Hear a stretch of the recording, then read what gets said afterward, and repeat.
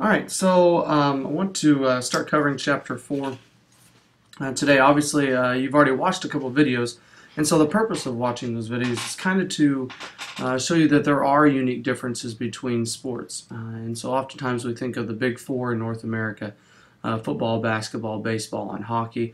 And then sometimes some people refer to it as the big five, and they include MLS. And globally, soccer is obviously one of the most popular sports. However, as we go throughout this chapter, we have to understand that there are unique differences between sports, and the purpose of understanding participants is that everybody has their own unique differences and desires. So that's what we're going to cover here over the next couple of chapters.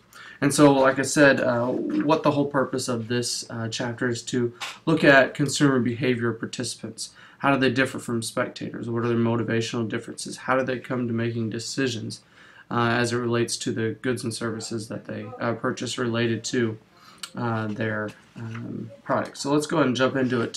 This first section is participants as consumers, and then the rest of this chapter will have separate videos for cultural influences on participants, decision-making process, and then factors that affect the decision-making process. So let's jump into it. All right, so obviously, majority of people in the United States have some sort of what we call physical activity. Now, it might be walking, it might be running, and it might be playing competitive sports. But everybody usually has some sort of activity that they participated in or will participate in or have in the past. And so what you have to think about is, well, what is most popular? Well, the research suggests that here's the top 5 sports that people actively participate in. Exercise, walking being the largest one. Swimming, and part of this is due to the popularity of the World Cup, the Olympics over the last several years, and especially in the United States with Michael Phelps and some other personalities coming in and doing really well. We see big jumps in participation after Olympic Games in swimming of youth.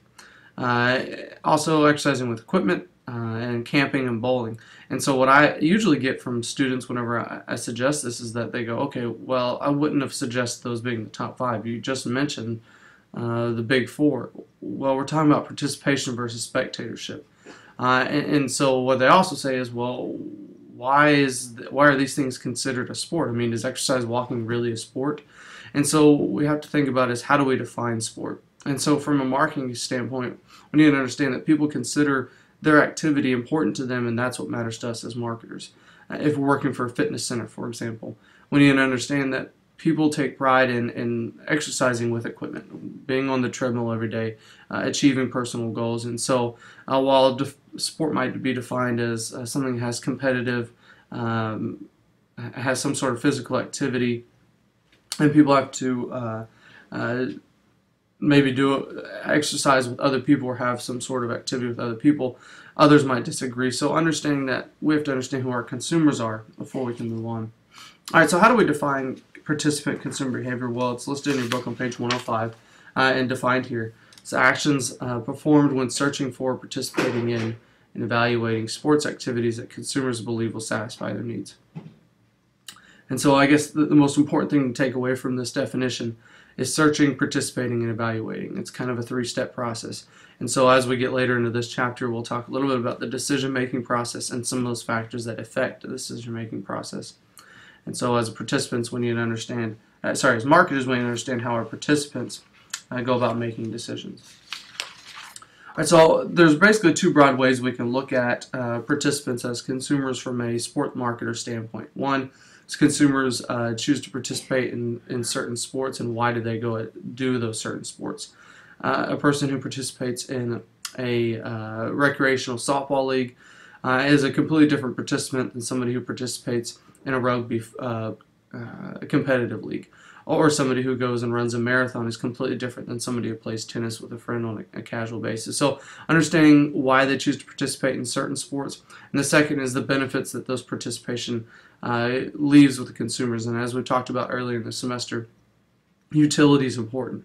And so the benefit or the utility, the want satisfying power of a good or service, in this circumstance, a sport, what utility are they producing for our consumers?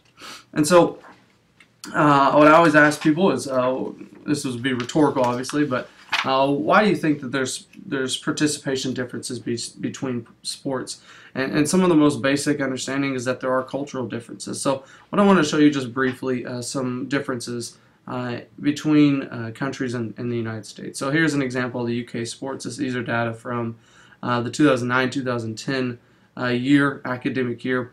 And what it looks at is what schools are offering or what sports are offered during the school year. And so, as you can see, it has data from 2003 to 2010 each year, and percent of those individuals that have the opportunity to participate in that sport. And so, football is obviously more popular. Dance is also up there. Athletics, which would be a variety of activities: gymnastics, cricket, rounders, and you can go down the list and you can see a lot of different types of sports. We won't get into that specifically, but as you see, this is a lot different than what I just showed you. The 5 most participant sports in the United States are. Okay, if we look at from Australia, we break it down by who participates in which sport. Soccer is most popular, then cricket, basketball, netball, and then 3 different versions of rugby as well as volleyball. And so we have to understand why consumers participate in these certain sports, and part of this is because of the cultural background. Canada, for example, has differences in ages and between men and women. That's what this chart shows. The younger, as you get older, people continue or are less likely to participate, and in Canada, men are more likely to participate than women. All right, so what are the differences between these countries? I've already stated it. It's culture. And culture is values, beliefs, preferences, tastes that are handed down from one generation to the next. And so while some cultural values do change over time, the basic core value of a culture does not. So let's look at some of the core values in the United States. For example, there are 4 basic core values. One is the importance of home and life. Second one is education. Third one is youthfulness. And the 4th one is individualism. And so what I want to show you are just briefly a couple of commercials that are in the sport industry. And as you watch these, I want you to think about which one of these core values do you think apply to that brand.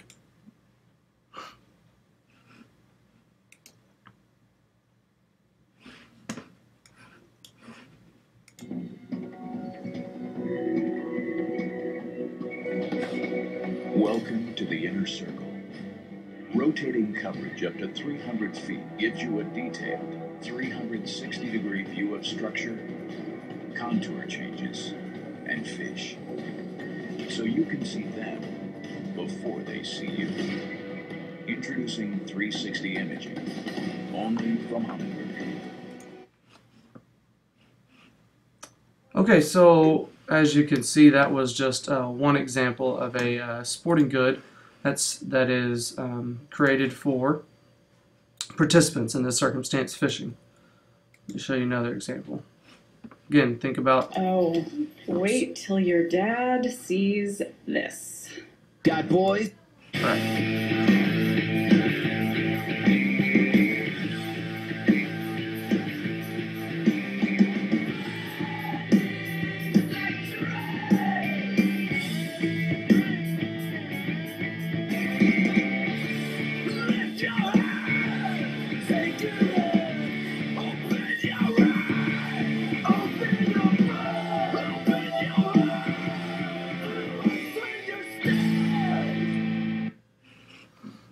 All right. And then one more. So that was Burton Snowboards. Let's go with BB Core Rawlings. Let's go, babe. There you go. I knew you'd be back. You grabbed me, the Rawlings Trio, the most advanced baseball bat on the planet. And check out my window, man. That's the window to power, to a batting title, to post-game interviews. You and me, we're gonna light this guy up. Looking good, right? And that first rounder on the mound, I don't care if he goes curve, slider, or he's just throwing gas. With me, you've got the bat speed to catch up to anything. The fellas in the lab say it's because my extended barrel, composite handle, and end cap. Look, man, all I know is I've got the biggest sweet spot in the game, and that's the difference between fouling one off and lacing one into the gap. Yeah.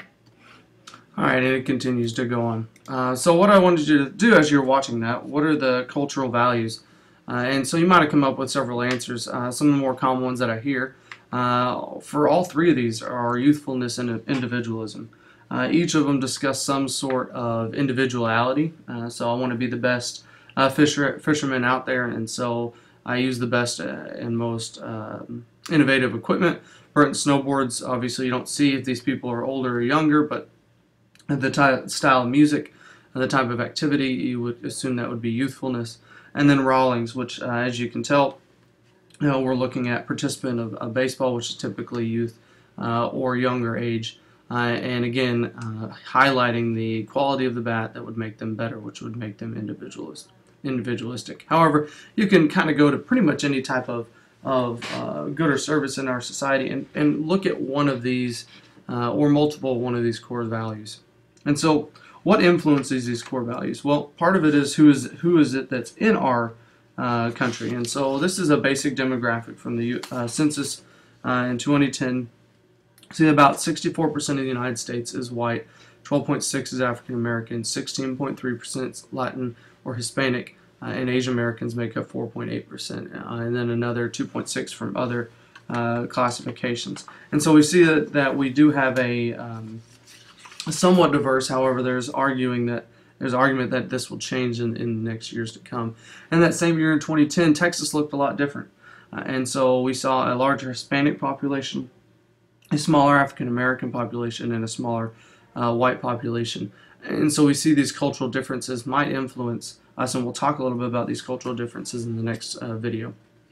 And so what about sport participation? Are people participating based on their geographic location, which arguably is influenced by the culture that we are in? And so as you can see, the darker the purple, so the Pacific area, they're the ones that participate the most. This is percentage of people that age 15 or older who engage in sport or exercise. This was in the mid-2000s. We see purple would be the largest, and then blue would be the second, so the mountain region. And then finally, at the very bottom, you've got 13% of those in the west, south, central, and east, south, central, which would be where we are. This is typically what we see as low participation. And so we can talk about differences in where people are participating and culture to that. Part of it might be where we live and accessibility to physical activity.